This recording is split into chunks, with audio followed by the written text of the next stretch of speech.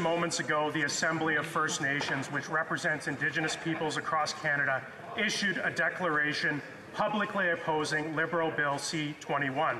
This Liberal hunting gun grab is not only a threat to the livelihood of hunters, trappers, and sport shooters, it is a violation of the treaty hunting rights of all First Nations. Mr. Speaker, today Liberal members of the Standing Committee on Public Safety and National Security, alongside the Bloc Québécois and the NDP, requested two urgent meetings to be held immediately.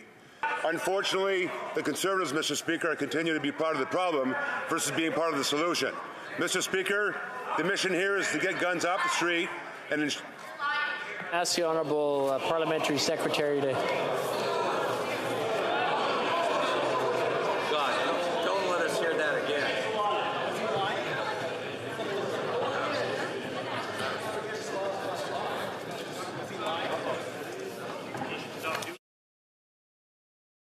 that I may have missed.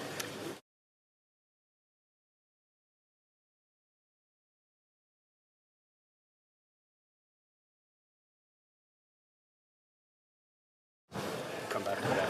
I'll do it now. Okay. The Honourable Member for Kildonan and St. Paul, does she want to withdraw the statement she made, please? Statement, Mr. Speaker.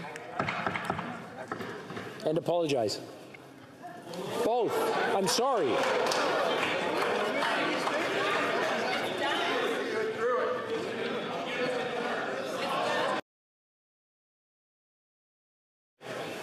I'm going to ask one more time for her to apologize, the Honourable Member for Kildonan and St. Paul.